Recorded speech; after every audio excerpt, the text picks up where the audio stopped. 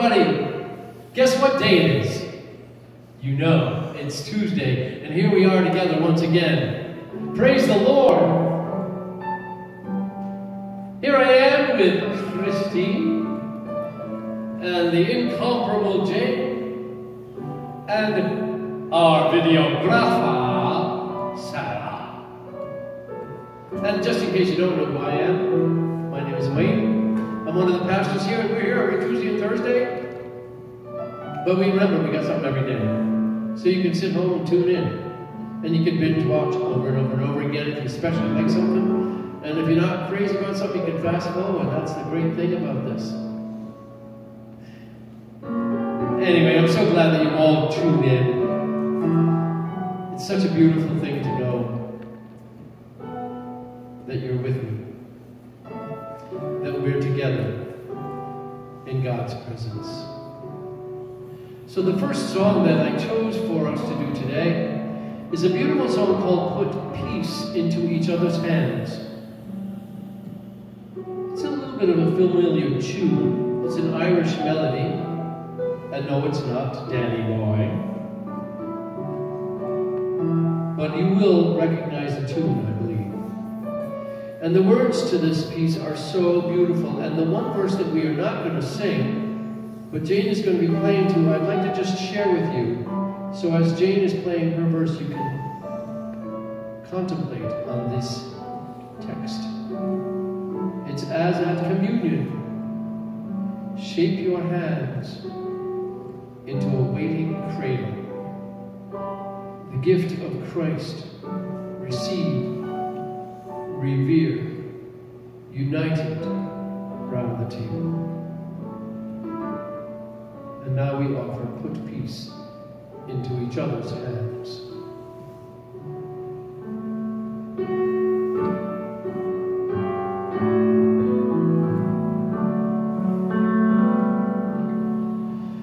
Put peace into each other's hands, and hold